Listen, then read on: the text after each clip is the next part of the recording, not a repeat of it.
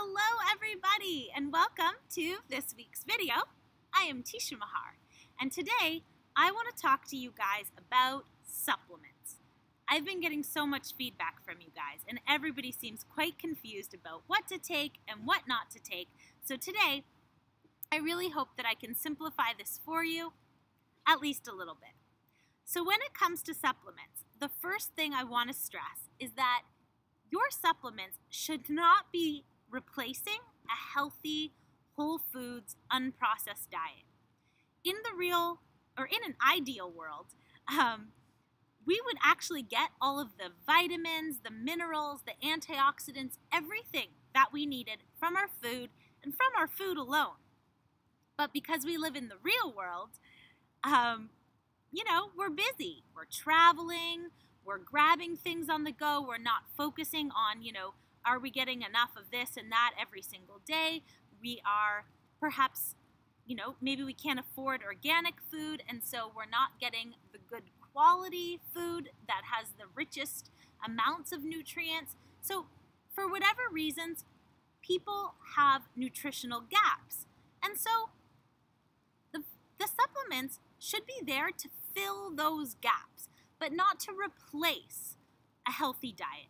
So first, always focus on your diet. Make sure you're consuming about 95% of your food from whole sources, and do the best you can to eat organic, that kind of thing. Now, beyond that, when it comes to supplements, the other thing I just want to mention before I get into my recommendations is that sometimes people are following specific diets, like an elimination diet for allergy reasons or a low-carb diet for whatever reason.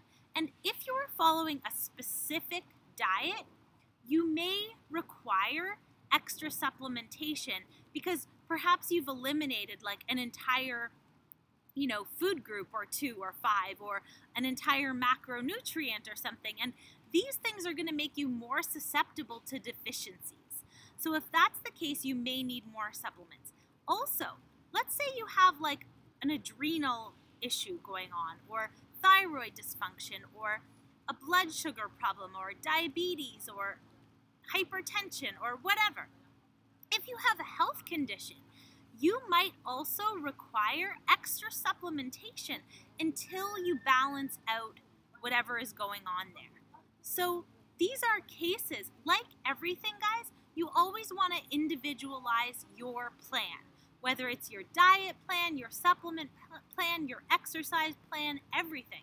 There's no one size fits all. But that said, I did promise you that I would simplify this for you. So what I'm going to suggest is 3 things that would be great for everyone to take who is in an otherwise good state of health, who's following a pretty balanced whole foods diet, and just wants to fill those gaps. Okay, so this is for general purposes, the 3 things that I think would be great for everybody to take. Number 1 is an omega-3 supplement. We tend to get a lot of omega-6 and a lot of omega-9 in our diet, but not enough omega-3. For that reason, it's really important to increase your intake of omega-3. If you don't, you could wind up with a lot of inflammation in your body. Omega-3 is also critical for brain health and mood. So make sure you take an omega-3. If you're vegetarian or vegan, you can go with an algae-based omega-3. If you're not, source out a good omega-3 from fish oil. The second thing I recommend for everyone to take is vitamin D. Vitamin D deficiencies are rampant these days. And vitamin D is also critical for brain and mood, and also to your thyroid. And thyroid issues are also super rampant right now. So we want to make sure we're getting enough vitamin D, especially also if we live in cool climates. We are, not getting the sunshine half of the year, and that also puts us at risk. So I recommend everybody take 1,000 to 2,000 IUDs of vitamin D in the D3 form every single day. The third thing that I think everyone in an overall state of health should take to prevent deficiencies or health problems is a multivitamin.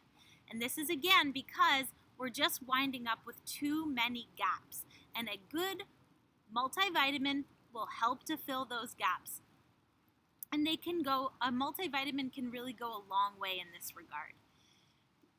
Multivitamins will also contain vitamin D, but again, not usually in enough of a quantity. So I still recommend you take the vitamin D on top of it. Sometimes multivitamins also have omega-3s in them, but usually the amount is very small or not at all. So those things should still be taken in addition. But the multivitamin will help with so many other things. It'll give you some iron, some zinc, some selenium, and all these things people tend to fall at least a little short in each day. When it comes to choosing a multivitamin, I am personally a huge fan of whole foods-based multivitamins. The reason for that is that they contain all the synergistic compounds that are needed in order for you to properly absorb and assimilate the nutrients. They have all of their essential cofactors still intact because the vitamin has come from a whole food source. So I'm a huge fan of these. You don't have to go that approach. I've seen people have good results from taking well-formulated, good quality synthetic multivitamins, but there's a lot of crap out there, and there's a lot of vitamins that are full of fillers and even toxins, and so I really recommend you source out a good multivitamin that is whole foods based. I have one more thing to mention.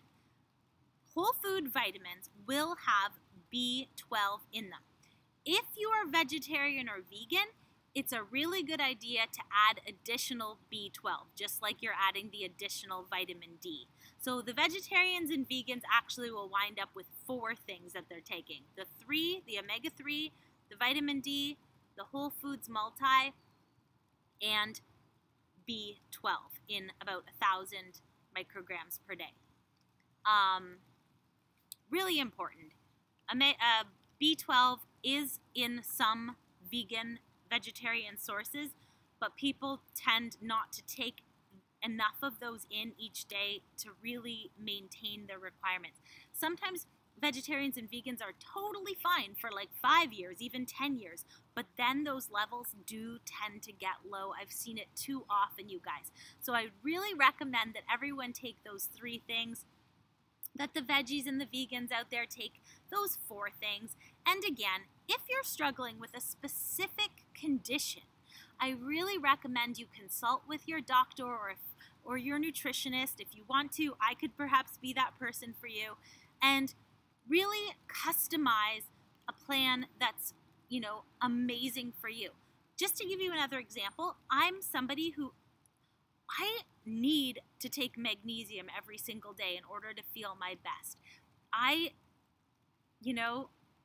think it's just because I was prone to a lot of stress in my life. I'm only 33, but I had a lot of stress, and I think because of that, my levels of magnesium have just become too depleted. My nervous system is super sensitive. I need the magnesium every day. That's not something that necessarily everyone will need, but again, sometimes we need to customize things a little bit further in order to really feel our absolute best. So keep that all in mind, you guys. But I hope this still at least simplified things for you, at least down to 3 things. If you feel pretty good and you just want to make sure, that you're filling those gaps, those 3 things will really serve you well. Thank you as always for watching. If you want to follow me, join my group on Facebook, TESHIA'S Group. You can just search it in the search bar, request to join. There's going to be lots of awesome things happening in the group in the new year. I'm going to be making lots of important announcements, and it'll keep you up to date. If you want to follow my website, it's www.tishamahar.com, and you can book a consult with me at any time. I travel a lot for the work that I do. I do private nutrition and yoga for royal families in the Middle East, but currently that's what I'm doing anyways. But